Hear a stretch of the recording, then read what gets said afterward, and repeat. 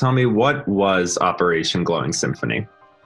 Operation Glowing Symphony was one of the ways that the U.S. government used the Department of Defense to try and disrupt Islamic State networks and communications through propaganda. Well, tell me a bit about ISIS's cyber warfare capabilities. Were these affected by the operation?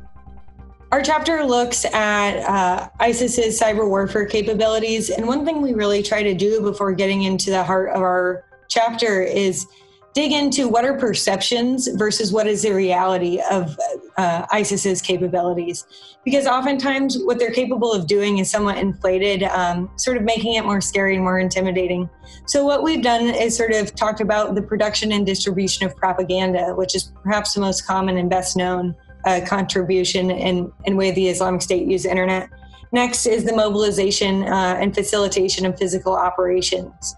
And third is the posturing, planning, and execution of network attack operations.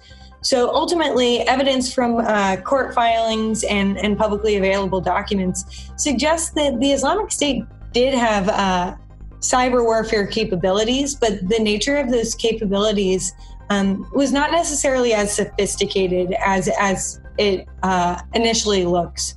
What is so special about ISIS's propaganda? Why does this seem like a problem that's unique to ISIS when compared to other groups like Hezbollah and Al-Qaeda? Is there any precedent for their online media presence?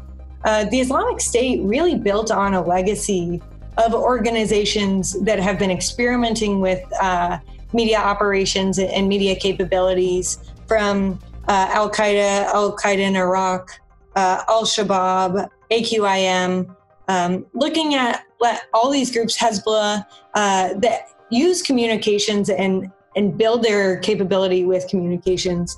So the Islamic State isn't entirely different from these groups, but it does work in a very contemporary landscape, and its ability to leverage all of these different tools, whether it's traditional static websites, whether it's messaging platforms and social media, whether they're using technologies with encryption features or file sharing sites. They're really just taking advantages of all of the technological affordances they have access to today.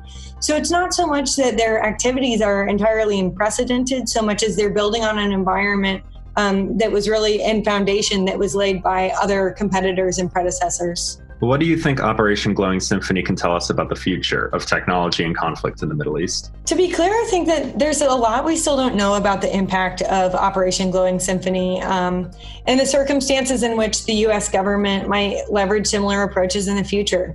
From this study, we can say that technology-related measures were supplemental to a variety of initiatives. And years ahead, it'll be important to recognize that the benefits and challenges associated with using these technologies is really important, but we also have to understand how Operation Glowing Symphony and initiatives like it will likely only represent a mechanism in a more complex toolbox.